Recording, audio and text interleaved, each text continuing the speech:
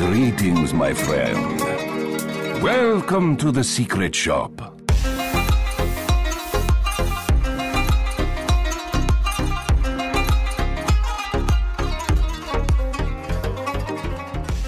Hello and welcome back to the Secret Shop podcast. I am your host, Cymen. There's a reason for that. And joining me once again is Anga. Hello, Anga. Hello. Happy to have you back. And since Neon is sadly missing today and will be for the foreseeable future, he has a very busy life currently. He has not given up on gaming. He has not given up on Artifact, guys. But currently, it's simply not in the cards. Instead, I am happy to introduce Kiwi. Welcome to the podcast. Hello. Would you like to? Very happy to have you. Would you like to introduce yourself a little bit and tell the viewers what you do usually? Hello. I'm Kiwi. My favorite game is Artifact. I used to stream it a lot. I've not been currently, but I'm looking forward to in the near future. Very nice. And you have been winning a few tournaments in Artifact as well, haven't you? That's a slight overstatement. I did win Flax's Rainbow tournament, which is the most prestigious event so far. Exactly. I've done okay. I'm mostly a draft player. It was the 1 million tournament that everyone had been looking for. What was it? Iranian rubles or something? Yeah, Iranian rubles. How much is that in dollars? Do you remember? I would have to check my Wikipedia page. Yeah, just look at the transaction, right? How many dollars did I win back then? So, Anga, what have you been up to in this entire year of the long haul? Yeah, I must admit, I didn't stop long hauling, but I stopped streaming Artifact around a year ago with the announcement of the long haul, because I didn't want to play it for so long and then grow tired of it. So I stopped streaming it for a while, and also I was already a little bit tired of it. But then in September I started streaming it again because I got a new outlook on it, and I really just started seeing like what I truly originally loved about it after or before all the toxicity of everybody hating on it, you know? I get very easily influenced by other people's feelings. But other than streaming a little bit, I also make lore videos, which I have been doing much more than streaming.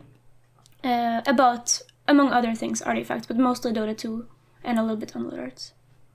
Yeah, I mean, since the long haul began, Valve actually released another Dota 2 based strategy game, which is Underlords. I've been playing that a ton, and I was actually surprised when 1.0 released how much lore there really was with the city crawl. Yep. But is it good lore? Artifact. Oh, sorry. There's a lot of Artifact lore mixed in there too. Yeah. Oh, and definitely. Lots of the items from Artifact have been ported into Underlords as well. Yeah, exactly. It looks like Legion Commander's still alive. Yeah. And it looks like so is Rix looking for him. Those are just some lore snippets that were relevant to Artifact, but there's lots more. I can just recommend any listeners who haven't tried out Underlords yet because they felt like, oh no, Valve has abandoned Artifact and now they're doing the auto-battler thing. Fear not. Finally, we have the confirmation that Artifact is coming back. And the update's gonna be so big that they're even calling it Artifact 2 internally. It's probably not gonna be called that. Like, they're not just gonna skip to Artifact 2, I don't think. But that is how big the update is. I'm sure we're gonna get to that in just a bit. Well, I haven't been doing much content creation, have I? I have been very busy with life as well, but much like Anga, I got enthused about Artifact after summer once again when the 1-year anniversary approached. That is also when we did that awesome collaboration where both of us wrote and sang a couple songs, didn't we? Yeah. About Those the were long really haul. fun. And They those were are great. also hosted on your YouTube account, aren't they? Yeah. So for those of you who have missed that in the joys of the long haul can go and check that out. But let's actually get into the news, because I was surprised how much really happened in the last week. At first, there was just all this artifact stuff going on in the Edge magazine, which was mostly about Half-Life Alyx, which released today. I've been watching a ton of that. Have you guys been checking that out, by the way, at all? I didn't grow up with Half-Life, so I've never really had a relationship with it. I've never really missed it, so I don't know. I haven't watched any of it. It doesn't interest me. Me neither, but I imagine we're the anomalies, and most people have their. Everybody that plays Half-Life or has played it is super passionate about it. Yeah. But I also know nothing about it. Nah, let's be honest. That's a boomer IP if I've ever seen one. Like, there's been nothing new in like 10 years. Like, what was it? 2007, 2009 episode 2 came out? Was it and 2004? nothing since then? Or But maybe not. doesn't waiting make the heart stronger or something? Yeah. That's the thing, right? We know about the long haul, but Half-Life fans, oh boy. They're the they real have long haulers. Yeah, they have been starved for real. I mean, let's be honest, there was a lot of just toxicity towards Artifact, even just from Half-Life fans. I'm not trying to start any beef with them with this. I'm just saying that this is what waiting does to a person. Yeah. Like, they Not just hate... specifically to Artifact. They hate everybody. Exactly. Yeah. They hated anything new that Valve was doing that wasn't Half-Life. And now they're getting Half-Life Alyx, and it's exclusive to VR. So What do you think of that decision? Like, first of all, okay, let me just go on a little tangent. First of all, they announce a new game, a sequel to a game that was like 10 years ago, and then, or more than that even. And then second of all, they release it on VR. So they're only catering to boomers who might have given up on gaming at this point because they're at least 30 years old. And then they make it VR, which almost nobody owns. Well, my opinion on that is that the Half-Life series, like beyond its lore, beyond the story, or even the gameplay, has always been about innovation. Like, the very first Half-Life game was about, like, putting story into first-person shooters. Like, before that, there was, like, Doom and Wolfenstein, and you just put right into the action. There's a demon, shoot it. There's a Nazi, shoot it. Mein Leben! But now you actually had NPCs, like, hiding in trash bins and talking to you about, oh my god, the military's coming. We're gonna get saved, I'm sure. And, like, NPCs fighting alongside you, and so on. Like, the AI, what they did with that. And Half-Life 2 was about, like, the source engine and the physics interactions. Like, actual, realistic physics. If you've never seen it, I recommend that you go to YouTube and look up the Half-Life 2, like, gameplay reveal that they did back then. Because they show off some basic bitch shit that we are so used to today, and the audience is fucking creaming themselves. Like, literally, a can falls off a table and they're like, oh, it fell realistically. Seriously, it is a treat to watch, simply because it's so basic today, because all the games are doing it, but they were the first. That's like the point. And I think that is exactly what Half-Life Alyx is to this generation. Because Valve is sure that the industry is moving towards virtual reality. And they want to be at the forefront of that. And But is it really, Alyx, though? yeah. Not everyone I is gonna think have so. enough room to have VR in their apartment. Like me, I could Well, never have, even if I could afford it, I don't maybe- have room for it. Maybe it'll be cheaper and more accessible in the future, sort of Yeah. like Yeah, that's how it is. Like, they're a huge company with lots of money, so they can afford to take risks like that. And if they're at the front of VR gaming, then it'll pay off in the long term. And if not, then it's a risk they're able to take. Yeah, I think it makes sense for them. It's like, it's a little unusual that they're going into a different medium, but I think it makes sense that they're evolving with the times. Yeah. I mean, virtual reality even pushed them into producing their own hardware. Like, that is a huge jump for Valve to do. Before that, they only produced the Steam controller. And now suddenly they're going into all this head-mounted display stuff. And the touch controllers, like finger tracking, they're like super innovative with this. And they're at the forefront of this technology. And Gabe always said he was jealous of Nintendo because they were always able to interweave hardware development with software development. Because they were thinking about the games they were making while they were making the hardware that it would run on. Like the Nintendo consoles with their Nintendo games. And now they're finally in a position to do that with their own Valve Index head-mounted display and now Half-Life Alyx, which was built with that hardware in mind. Is there other games that use the same hardware? Like, is this projecting Valve releasing more games in VR in the future, or do you think it will be dependent on how this one does? It's gonna be the Artifact VR. We're gonna have real Duel Masters and Yu-Gi-Oh games where the monsters actually pop out of the cards in VR. Don't you mean the Artifact? Yeah, or Yeah, Artifact. exactly. Augmented reality instead of VR. Yeah, I'm sure that they would look into at least doing like a VR mode for the next updates to Artifact. How difficult is it to take a game that's already made and just regularly and make it a VR game?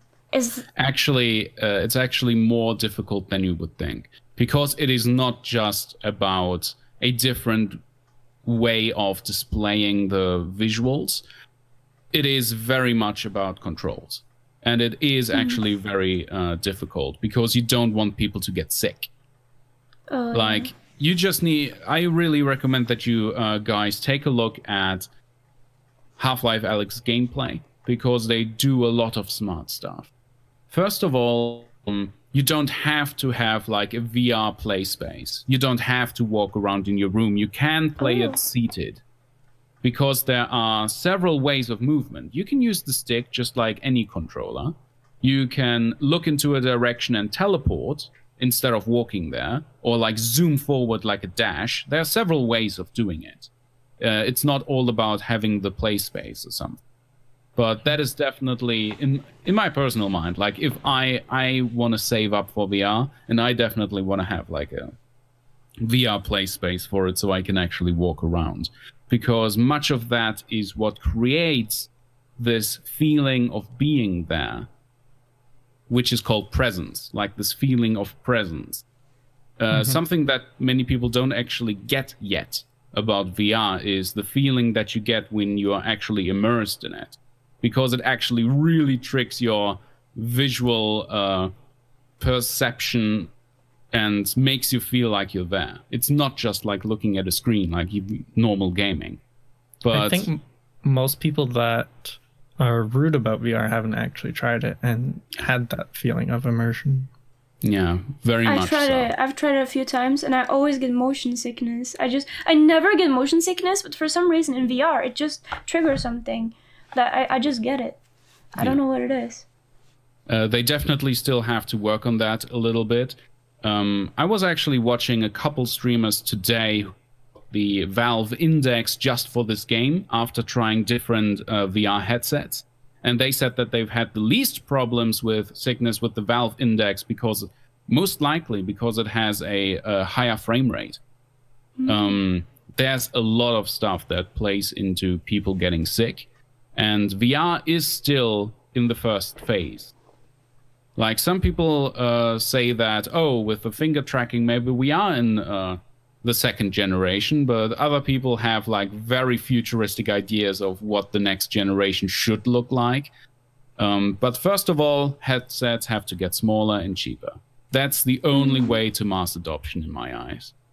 I'm sure that will happen though. Like if you look at any other technology, that's just it happens. And so once there's a need for it, then other people will.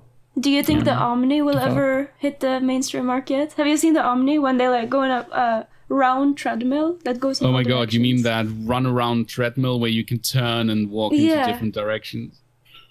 Oh my god, that looks so cool. That's like, if I was gonna ever be into VR, I would do that, because that's to me like what it should be like. I get that, yeah, but that is certainly just on the enthusiast level right now. Because much of VR is still on the enthusiast level, where you like spend a ton of money to get something. But what is even cooler is what Gabe Newell is looking at right now. Like, he is living in the fucking future right now. He's already talking about jacking the game straight into your brains. I don't know if you guys looked at the video posted by IGN, like the half-hour interview or whatever that was. But I didn't get time to watch it. Yeah, don't worry about it. Gabe actually talks for a while about how we're gonna jack into the brain soon and just play games straight to the mind, basically. Like, I'm putting it into like futuristic terms, but he explains it much better. And he explains about like making you feel cold is way harder than just making you see stuff, which is interesting. But let's get to the things, the most important things that Gabe was talking about in those interviews.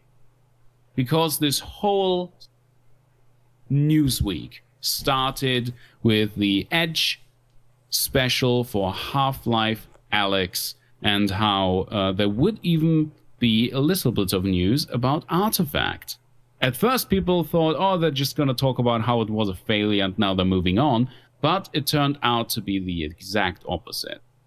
Gabe actually talked about how Artifact was an interesting failure. Ouch. But that they're learning from that, and that the team behind Artifact has not given up, and that they are indeed going to release a reboot of sorts. A reboot that is so big that they're calling it Artifact 2 internally.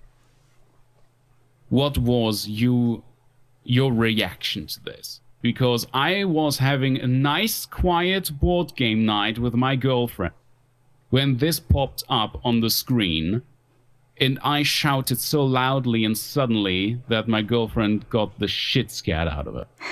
And then I just grabbed the fucking iPad and started tweeting without explaining anything, and she's just, well, what happened? So how was your night when that happened? Mine was interesting. Well, for me at least, it started with somebody messaged me on Discord and said, Artifact 2! And at first I thought, oh, somebody is fucking with me or just wants attention or something or whatever.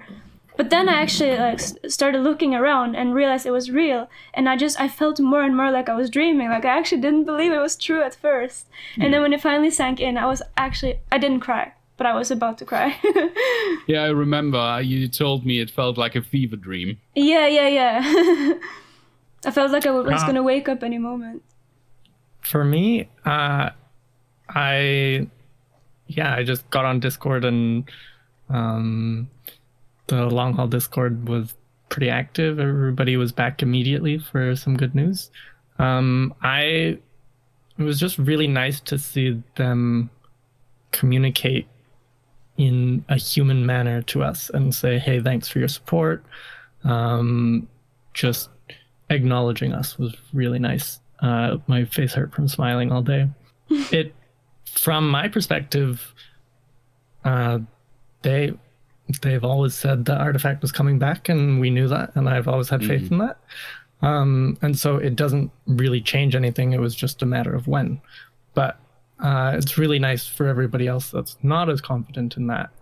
And just to have news and that it looks like it's on the horizon in the potentially near future, is really nice. It's hard to know what this means, and change is scary, but that's okay. I'm looking forward to it, and I'm looking forward to have content to work with and stream. Are you worried about the changes?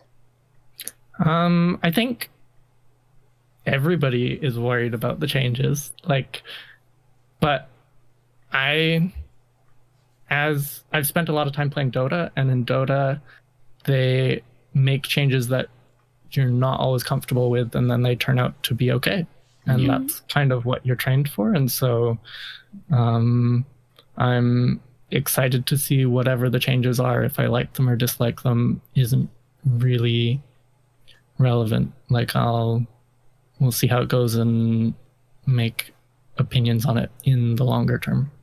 I'm just excited to have, I'm okay with Artifact in its current version if there were players for it, but this means that there's going to be a player base, and that is really nice. Having people to share your passion with is important. Yeah. Exactly. I think you're making a very good point about uncomfortable changes. For me, the recent changes to Dota 2 when it comes to the neutral items were very controversial. I actually didn't play the game until they changed that around a little bit, which is unlike me. But for some reason, the neutral items and how everyone was just filling up the inventory with those was uncomfortable to me. Oh my god, new stuff. But when I saw, even before I saw this post, I was having conversations with people about, do you think there will be a lot of gameplay changes, or do you think they're just going to tackle the economy, the cards, the card market? Are they going to change just a couple things about RNG or the arrows? But I always said that when they're taking this much time to make changes to the game, it will be fundamentally different. It will likely be a very different game when it comes out, but I will be okay with that as long as it is a better game when it comes out from the long haul. I think that's how most people would feel. But in the end, I'm sure there's going to be a lot of people complaining either way whenever they change anything. But the truth is, the truth of the matter is that as the game is right now, it is not very popular. No. And and we have to admit to ourselves that we are just a bunch of crazies who somehow fell in love with something that the vast majority of people is just not really vibing with. And hopefully this update will change that, and we will have a larger community to share our passion with. I just hope that they don't change the feel of the game, so to say. We still want to feel like we're still playing Artifact, right? We still want to feel like this is a card game that we're investing our time into. Because I doubt that, no matter what changes they make, I'm sure it will still be a card game, basically. For sure. I expect that, what are the deepest, what are the most intricate details that are innate to Artifact? What aspects of Artifact do you consider are necessary for it to feel like Artifact? For me, I think the 3 lanes will always stay. Artifact is unique because of the 3 games. The 3 lanes. But beyond that, what sort of details are unique to Artifact or are necessary for Artifact? For me, I really like the fact that you have 5 heroes that aren't normal cards. You always have them and deploy them. You don't have to actually draw them from your deck. I really like that. So I hope they make it still a MOBA card game, I really think that's so unique and cool.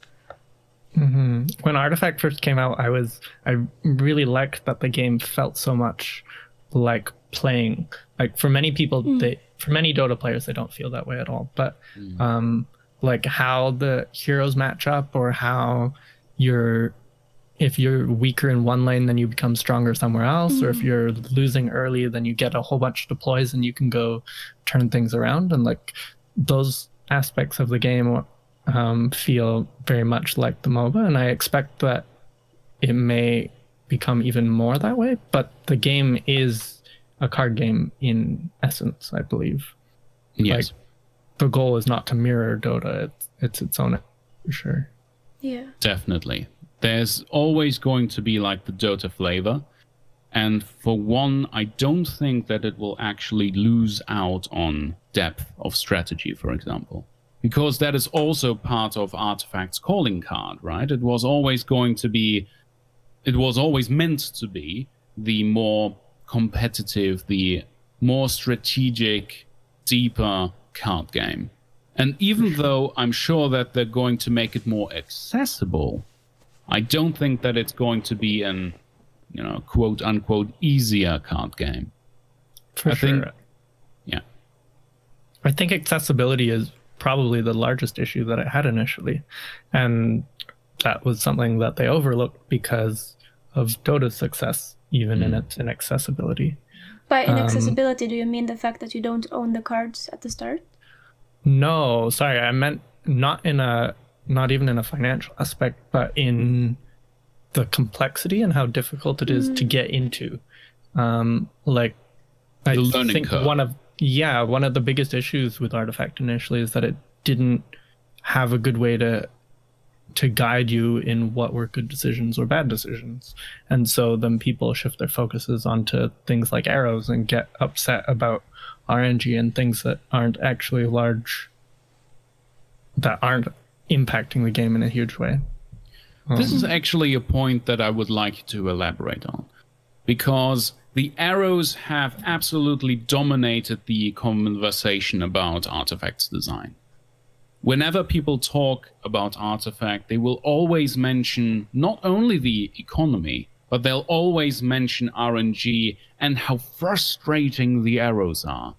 And they'll always have some anecdotes about that one flop, that one arrow screwed over their entire strategy.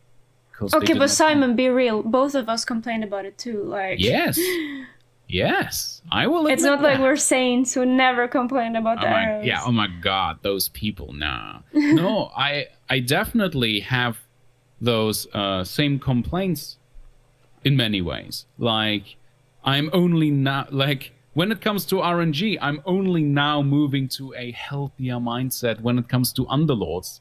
I used to rage at Underlords way more than anything else, even Dota. And I used to rage at Artifact as well, I'll admit that. Because I've had those anecdotal games where that one arrow screwed me over because I took a risk. But I think on the inside, I know that in the RNG doesn't matter that much. Otherwise, there wouldn't be people who always float to the top if it was like entirely RNG or something. But that is why I want to have your input on this, Kiwi. Okay, so as Anger said at the start of the podcast, that she really gets caught up in the emotions of those around her. And so I think that was the biggest issue with the arrows. So in the first week the game came out, I was like, I've been looking forward to it for ages, was thrilled to be playing, just got lost in it for a week, and I checked in with one of my real life friends, sure that he was going to be enjoying it as much too, and I was so excited that one of my friends was going to be playing the same game as me. And so I messaged him and he's like, oh, I played for 2 hours, that game was stupid, I wrote a terrible review for it. And I was just stunned. I couldn't understand it because he's similar to me in things that he likes, and I was just really taken aback by it. And that's when I sort of started paying attention to the community and realizing that this was a common thing that people were feeling. And it was a theme that people would play 2 hours, the game would feel bad, and they'd write a bad review and quit. And that was ultimately Artifact's downfall immediately. But why did this happen? And so that's a much more complicated question, and I don't really have a good answer for it. I think that A lot of people that feel strongly about the arrows and still continue to post on the subreddit have played maybe 10 hours, maybe 15 hours, maybe they've played 50 hours. I don't want to be elitist about it, but I don't think people that have played 50 hours of Artifact have a good understanding of the game. You are the elite. But like, you want a game to be accessible for everybody. You want people who play it for 5 hours to enjoy the game for 5 hours. You don't want it to be Dota, where, I mean, I love Dota. I've spent far too much time in it, even if I'm not playing recently. And anytime somebody asks me, hey, should I get into Dota? My answer is always no, because you have no idea what you're doing for 200 hours, maybe longer. Also, Dota just makes you a bad person. I spent literally 1,000 hours with a friend getting them into Dota, and 1,000 hours with my brother, and that's how long it takes to get somebody into the game. And so it's not nice, and we don't want that in Artifact either. Artifact isn't quite on the same scale, but it takes a while until you have any idea what you're doing, because there's no indicators for what are good decisions and what are bad decisions. And so, I mean, I haven't even got to arrows yet, but the arrows feel bad. And so it's hard to know, like, I would say 70% of the player base expects that arrows will be something that has changed. And most of us that played in the long haul league and continued playing long term and got into the game competitively are not affected by arrows. Like, those of us in the community that get upset by arrows are kind of looked down on by everybody else, because it's a mindset thing above everything else. Yeah. But if you don't have different things to focus on and you don't have guidance, then it's very easy to have your mindset go there. And when everybody else in the community is saying the same thing, then you have like reinforcement of your beliefs. So I'm of the opinion that arrows don't really matter. They're very I think they add a lot of flavor to the game, and they make the game, they add complexity to the game that is necessary to the game being good. You have your arrow and it has 50% to go straight and 25% to go left and 25% to go right. And so when you get a little deeper into the game and you know what you're doing and you know what all the cards do, then you start thinking about your deployments, and you're like, if I go here and they curve me, what happens? Or every creep you deploy, you could play your creep in first lane, but you're like, well, it can actually impact middle lane if I do it with a curve, and so I'll take that 25% chance to get a small advantage.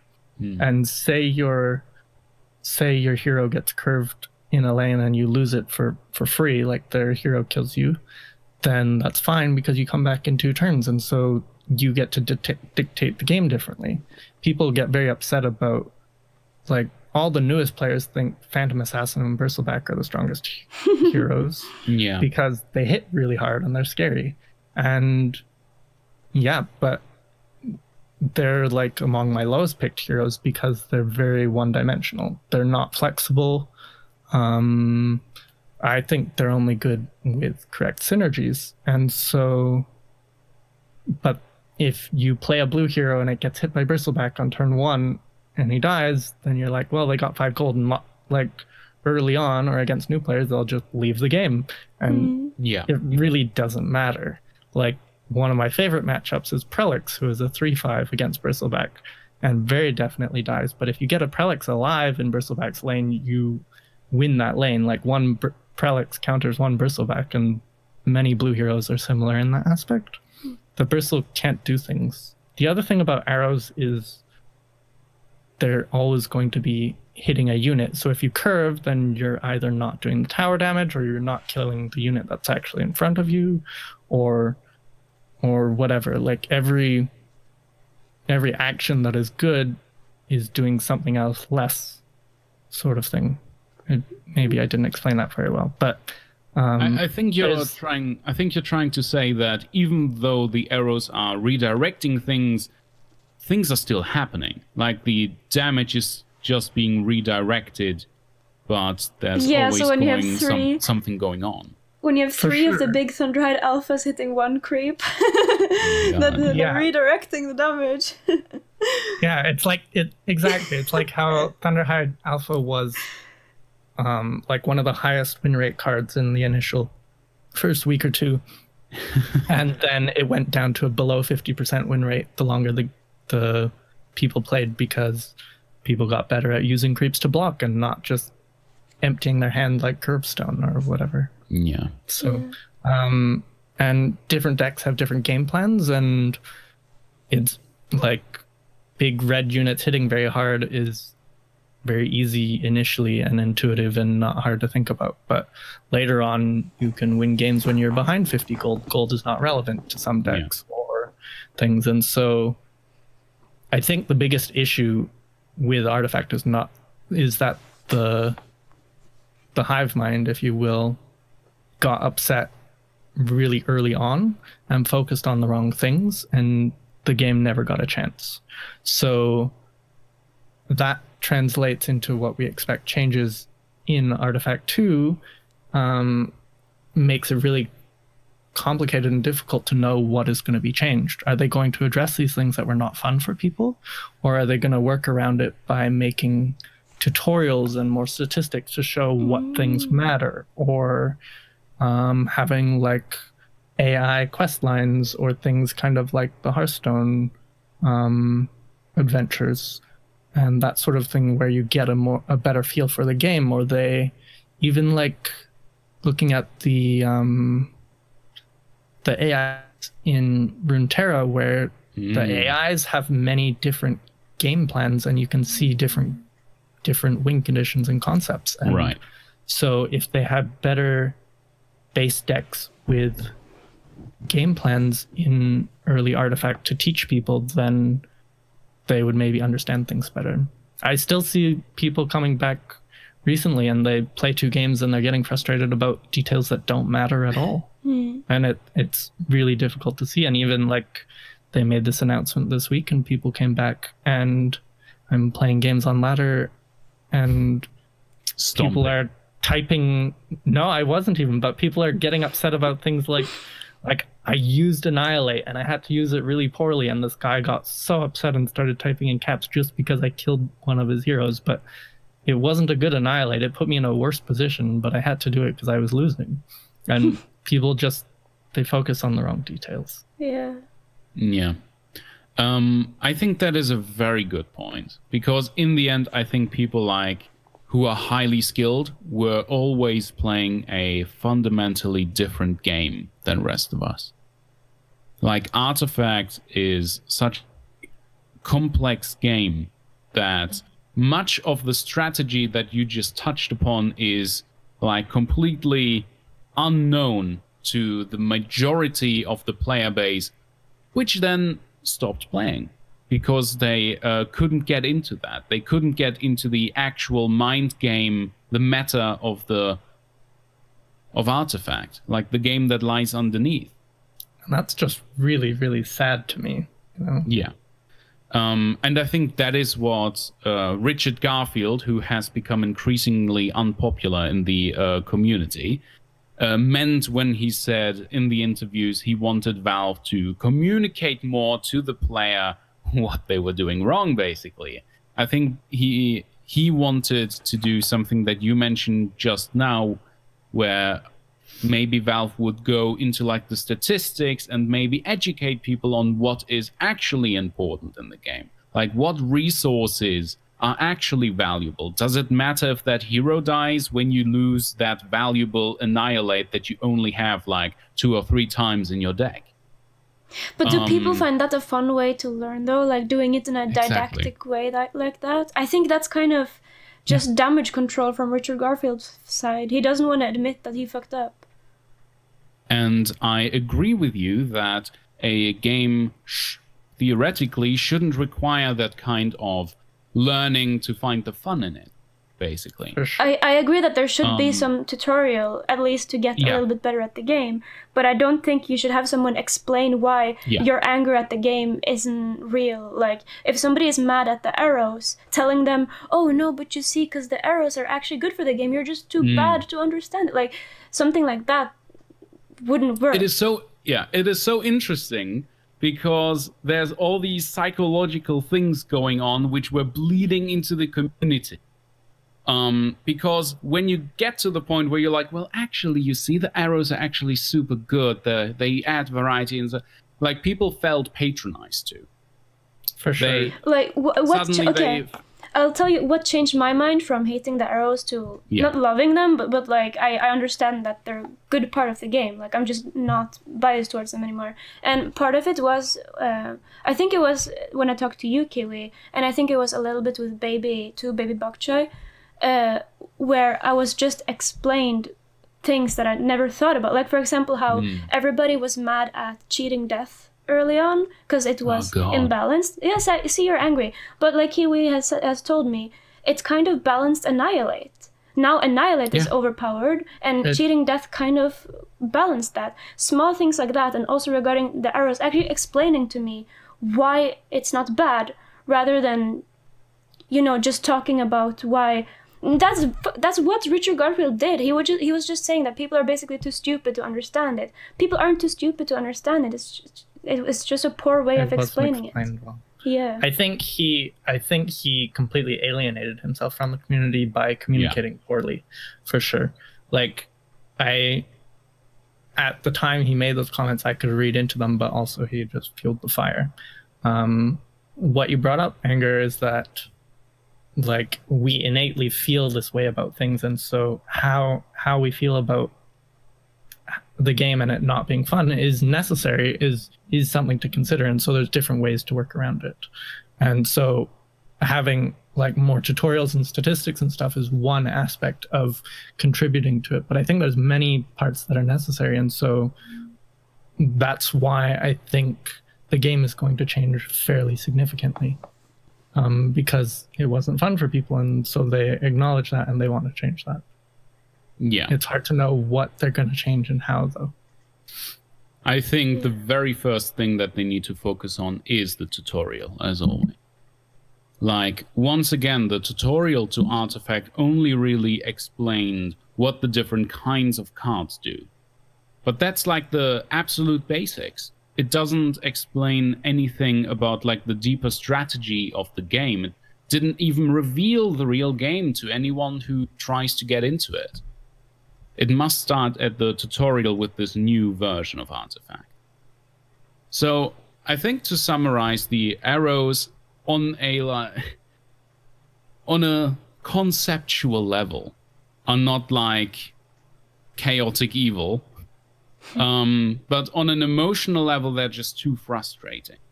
So I personally feel like no matter what the arrows were trying to do with the game, so to say, I think they will be removed in Artifact 2.0, one way or the other. I doubt that, and if they are still there, they will be completely de-emphasized, or there will be ways to re-roll them or something. But in the end, I think that people's emotions, and especially those who would return to the game, just have too many bad memories about arrows to really keep them. I feel like they have become too emblematic of Artifact's failure. Would you agree with that, or do you think that do you think they would make a return, or just change them, or would they just make up a different mechanic that just looks different while doing the same thing? Personally, I'm trying not to speculate too much on what they will change and won't change, because we know that Artifact in its current version was unsuccessful, and so we want the game to have enough changes that people feel it's a different game. My take on it is why they're calling it Artifact 2.0 is that the game is significantly changed, that it doesn't quite look like the initial version. And so it's not necessarily a huge game change. It's just the way that it's presented will be significantly changed in my ideas, in my perspective. So I expect gameplay to change, and I'm not sure how they will do that. If the game is similar to its current state, I would expect arrows to still be there. But the point you brought up about them being a token of how people view Artifact is a terrible thing, and so that's also part of why it took so long for the game to be changed. The longer they wait to re-release it, the longer it's been, and people can forget about their previous views of the game. Personally think that speculating on what will and won't be changed is not a great use of time at this point, because we have no idea. We just know the game will change significantly. Everybody has their different views on arrows or on Annihilate or on any unique detail to Artifact. Right. I think, yeah, that's what I think. What about you, Anger? I actually think Tyler from Valve News Network, I think he actually posted a video about Artifact where he said some things are actually most likely to be implemented. I don't remember exactly what it was, but for example, with the arrows, in his theory, if he is correct, then I don't think there will be any arrows that will be dealt randomly at the start of each turn. Instead, you would have to like do that with cards that change the arrows or something like that, if I remember correctly. Yeah, I think he was talking about how certain types of cards will always go straight, while others have a chance to go somewhere else, and then you still have a way to control that with cards. But most of that is still speculation. He says that it does have inside sources, but there's a reason why he now puts like the extra speculation button in the corner of his videos. I'm definitely curious about it. But instead of speculating on gameplay changes, what then are your hopes for the future of Artifact? I would like to start with you, Anger. Like, what do you hope this new update will bring, like, beyond gameplay changes? Just more players that love the game, and just a community that's not toxic. And because I remember at one point on the subreddit, no matter what was posted, it would instantly get like 10 downvotes. People were refreshing new just to downvote everything, no matter what it was. And it was just bizarre how hateful people became. Just, they didn't even play the game. The game they were playing were hating the game. And so I just want to see an Artifact where people love it. Like the way it is right now in LHL, or in the other Artifact Discord. Now everyone is very kind about Artifact, but it's so small. I want to see that on a big scale. How about you, Kiwi? What would you hope for the future of Artifact? I want there to be a player base. I want it to be competitive. I want there to be ranked and a leaderboard, ideally right from the start. But those things are only important if there's a player base. So I like the game in its current iteration, and I hope that they present the game well enough that other people can like it. I'm a little nervous for what they're going to change and if I'll still like it, but I expect that I will. And it takes a while to settle into things and see what is good.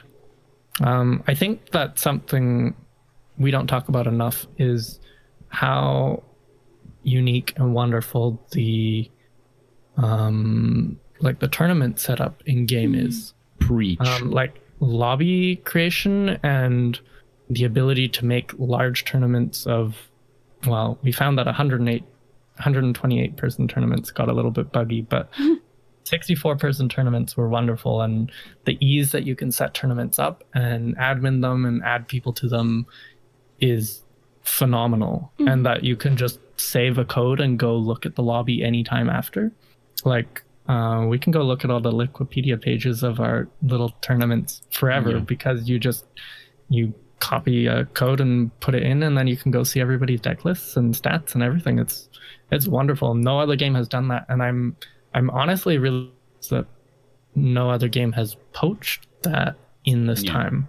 Like, people talk about a lot about different games of similar genres copying details, and I think a lot of that is just that there's only so many mechanics you can have, and so there's going to be some overlap regardless of if it's unique or not. But no game has the tournament system that Artifact has, and that really sets up the competitive side of things.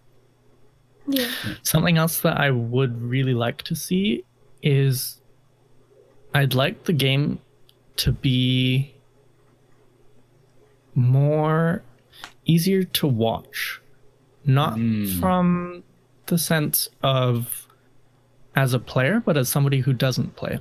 Yeah. Like, Artifact really has potential to be an esport with how competitive it is and how variable gameplay and game plans can be.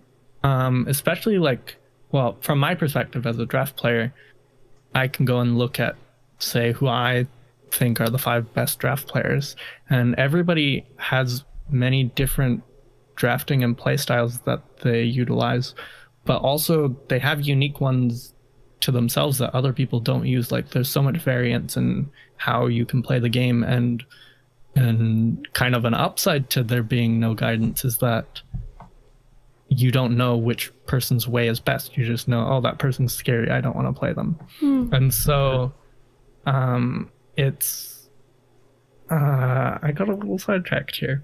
No, it's good. It's really interesting in that way. The issue is the game is not fun to watch if you haven't played it. You literally can't understand the game if you haven't played the game, and so it's not fun to watch at all. And so that makes it not viable as an esport, because if we look at other games, you can not play Dota or League or even chess, and you can enjoy watching it. But I have friends who've watched 100 hours of my stream and still have no idea what Artifact is. Or we can think to back when we had clips from wherever they showed off Artifact the first few times, and PAX. Everybody was excited. Yeah. So the clips from PAX, and people were just trying to understand it. And I mean, for myself personally, I had no idea what was going on. And you just can't really grasp the game at all until you've played it. So to go back, what I would really like to see in Artifact 2 is that somehow it's possible to watch it and enjoy it, or to watch it and start to comprehend the game. And like you can, ideally for a game, you should be able to watch it, and if you put enough time in, understand the game, even if you couldn't replicate it. But Artifact is not, it's not currently viable to watch if you have not played the game at all. And I think that is an issue. Yeah, I think that's very true. I have no idea how they would address that, and I don't know what to do about it, but that would be cool. I think for one thing, they would have to change the camera and the layout of the board. Because I think the reason why some people, especially the spectators from like big streamers who were just commenting in the Twitch chat, things that, because I actually went back and watched like people's super old, 1-year-old broadcasts, because I was really interested in people's actual first reactions. And a lot of people reacted to the 3 lanes in a negative way, because as a spectator, you don't have the state of the other boards in your head like a player does. So unless the streamer is constantly switching between these boards, you don't actually know the state of the game overall. I think they would have to change the way that the camera and the lanes look, so that it is easier for a spectator to actually understand the overall state of the game, rather than just being focused on the one lane that the camera is currently focused on. At least that would be like my, first idea now that you mention it, basically? So I actually did lots of casting with all of the events for about a year, and you definitely notice that casters can make a big difference by just paying attention to the details and stuff. But I don't think like that helps for sure. But I don't think that's the issue. That's more relevant for people who know the game already and are watching. That those are aspects that would help for players, but it doesn't address that the game is just very difficult to comprehend from a viewer perspective, from a new viewer perspective. Even yesterday, I had somebody come in my stream and they're like, "Hey, I watched your stream the day before," and I had no idea what was going on. And I was like, "Yeah, I don't advertise my stream to anybody that doesn't play Artifact because it's not worth watching. It's hard and painful to watch because you're just confused." It's very true. I think at the very least they would have to improve the, I'm gonna call it the mini-map up in the top left, because it only shows heroes. For sure. I think it should show a few more details about the number of cards and the positioning at least. Like the minimap would have to have more details at least. Anyways, about my hopes and dreams, now hear me out. $1 million tournament. Q1 2019? Yeah, Q1 2021. It'll be constructed though. Ugh. Yeah. Well, we'll see. Maybe everything. See. Remember, Artifact 2.0 will be the greatest competitive game in history. Here are the 10 reasons why. Oh man, that article has become like wine. It is aging like wine. It is just getting better every time it's getting posted. Just wonderful. I actually think because there's a lot of crossover between the Underlords team and the Artifact team. A lot of people from the Artifact team went over to Underlords at least temporarily until like the big update or the 1.0 update. And I'm sure that a lot of them will be migrating back to Artifact now to finish up whatever the Artifact team has been working on. And I think that there's going to be a lot of ideas that will bleed over. For example, I don't know how much you guys are into cosmetics, but I think that board decorations, for example, are a great idea, which I'm surprised other games haven't done already. Like, you would think that Hearthstone or even Runeterra would have way more options, but it's Underlords that introduced like the idea of not just picking your board, but also customizing each of your boards like individually with different little tidbits and creeps that you can click on and they all react differently. And I'm sure there's going to be like interactive trash compactors in the future. What do you guys think about that? Do you see a future for that sort of thing in Artifact? Impats? I mean, it's very clear. Even, I'm sorry, Anger, I know you always hated the imps. Not just the imps. We don't talk about that. We don't talk about Anger's hate of imps. Even the very first post after the end of the long haul already shows the imps. So I'm sorry, Anger. The imps are here to stay. Look, okay, it's not just the imps. It's also cosmetics as a whole. Oh boy. I understand that they need to have cosmetics in a free game. In Dota, it's perfect. But as on a fundamental level, like, if I look completely besides, like, I know that these companies need to make money somehow, it's incredibly scummy. It makes people pay for a free game, and the average person isn't gonna pay enough to pay for their experience in the game.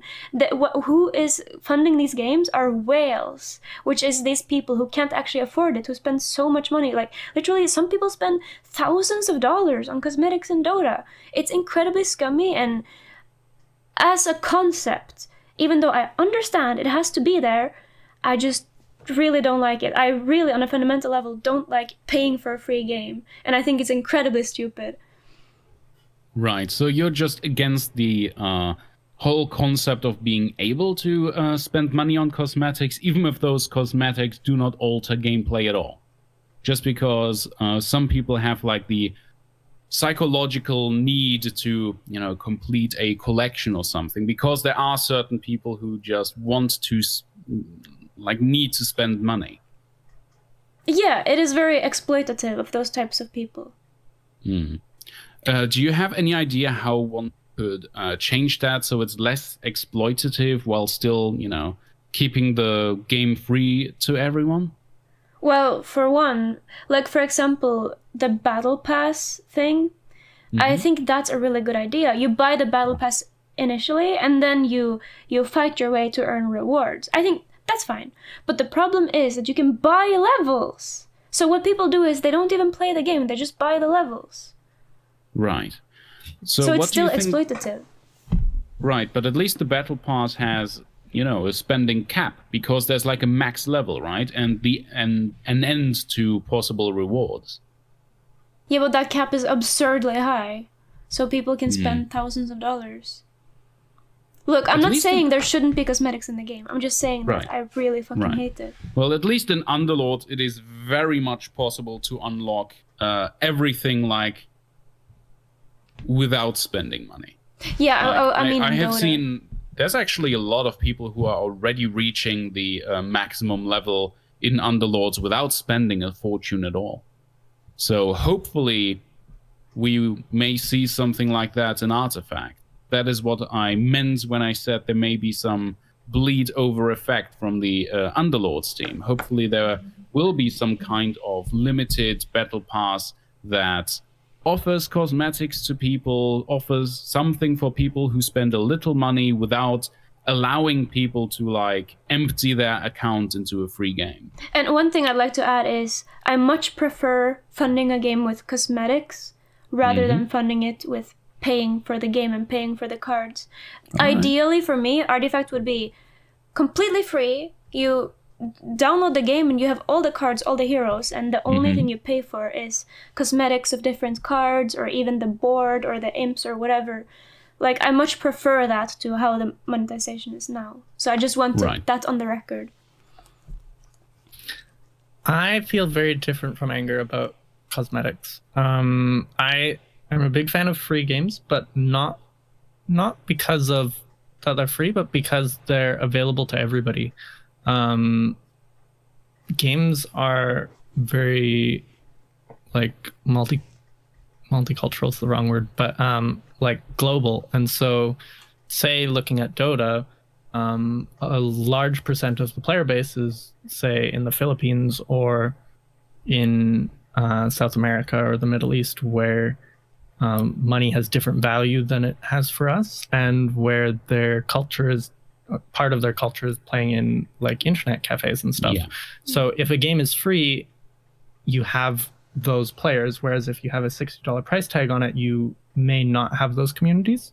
We did not have any of those communities in Artifact because of the price tag on it. Like, we haven't even touched on the price of Artifact currently because we all just know that it's terrible and not something that worked, and so we expect that to change. But if you have a free game, then you have it available to everybody, and then those that have money can choose to spend it if they want.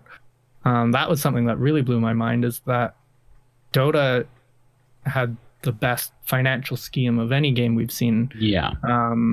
Where the game was free for so long, and then they had hats you can buy, and then they started adding in battle passes, and that's where the game has become extremely profitable for them, because 25% of battle passes go to the International, which is the largest tournament compared to any other anywhere. Like, every year, like, the top 100 esports earners are mostly Dota players, even though League has a much bigger following.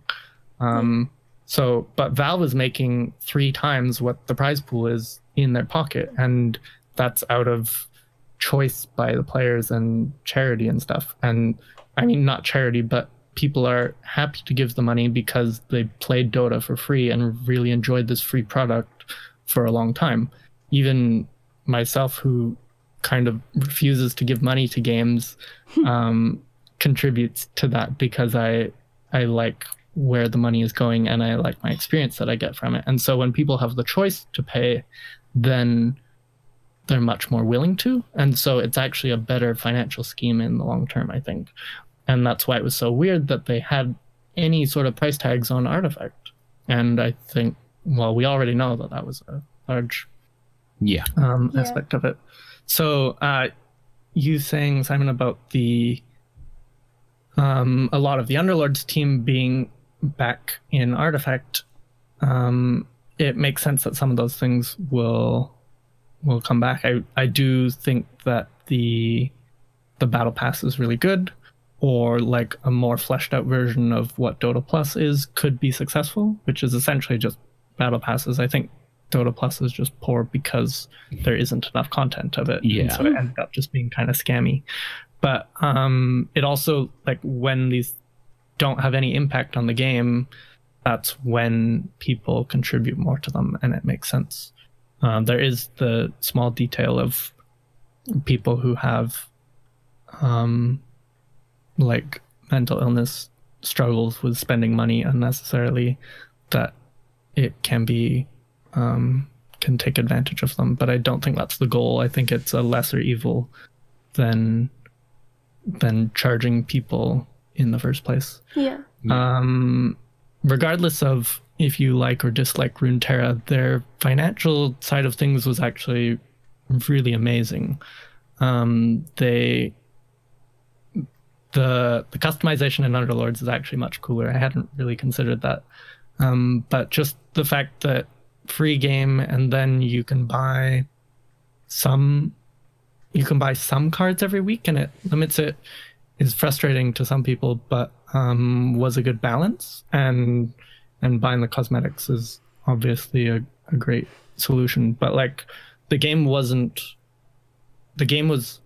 capable of being fully competitive without spending any money. Like, I got top 100 worldwide playing free to play, and that was really satisfying, that I could be competitive while choosing to play it free. And so not excluding people that were not in as good of a financial position. And so we just really hope that Artifact is a free game and you can choose to spend money. And I think I hope they do that. The way people monetize card games is so bizarre. Just imagine Dota Underlords. Imagine you open up Dota Underlords, and first of all, you have to pay for each Underlord. But not only that, you have to pay for each hero you play in Underlords. Like, imagine if the game was like that. Nobody would play it. But for some reason, people allow it in card games. And so I think, like I said earlier, I much prefer the cosmetic method than the way Artifact is now. Even though I hate cosmetics, I much prefer it. Because it's such a bizarre way to monetize a game. I think in Artifact, like, or well, in card games in general, that it's an outdated financial plan, and it won't be successful again. But I think the reason that they made that mistake with Artifact is they were comparing it to Hearthstone, and they were comparing it to real life card games, and both of those are kind of predatory in how they function. It's actually almost unfair if you think about it, because Valve internally was measuring Artifact against the competition in terms of quality. And they thought that people would be prepared to pay a little extra for a little extra quality, which isn't like internally an unreasonable stance to take. No. But because it's Valve, and because they touted Artifact as being like the revolutionary card game, the digital card game that's really taking the whole genre into the next generation, people expected better. I think that is like, the expectation was so high for Artifact that people actually expected something entirely different from your usual card games. I remember the first wave of disappointment about Artifact, when we saw it, was actually people just reacting to the board and being like, Oh, so it's just like kind of like Hearthstone on 3 lanes, so it's just a card game. Even though the whole premise was it would be a card game, but people were already imagining like almost like a Dota board, and there's gonna be a jungle, and there's gonna be different currencies, and they were like imagining something in the next generation. And I hope that people don't build up their expectations too high for Artifact 2.0 once again. However, I do believe that Valve saw all of this feedback, because that's what they mention in their under construction post as well. And they've been like taking all of this feedback and sifting through like feedback of months, even the most hate-filled, non-constructive criticism, and just gestating it for a year. So I think that that Artifact will be like a very different game, and I am looking forward to it, and I am hopeful about it. I'm a little fearful about change, just as anybody, I suppose. So let's plug our stuff. How about that?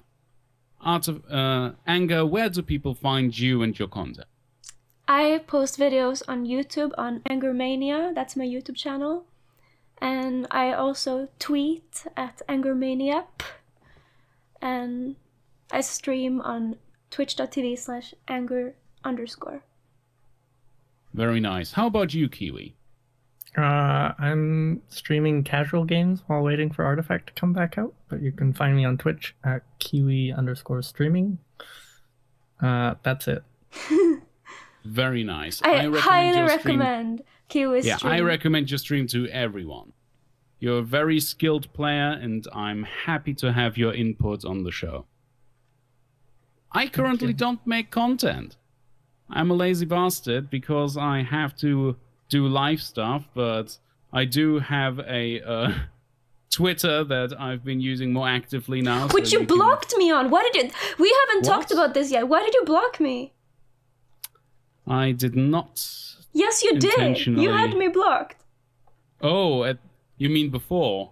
Yeah. Yeah, that wasn't me. That was kind of a prank. That wasn't me. It really wasn't. So anyways, you can follow me on... Follow Cymen on Twitter so he can block you. I really didn't block you. So you can follow me at Cymen90 on Twitter. And this was our first show, our little test show after the long haul. And we'll see you very soon as there's going to be more news about Artifact 2.0. Take care. Thank you very much for listening. Peace. Bye. Yeah, peace. It's back. Thank you. Thank you for your business.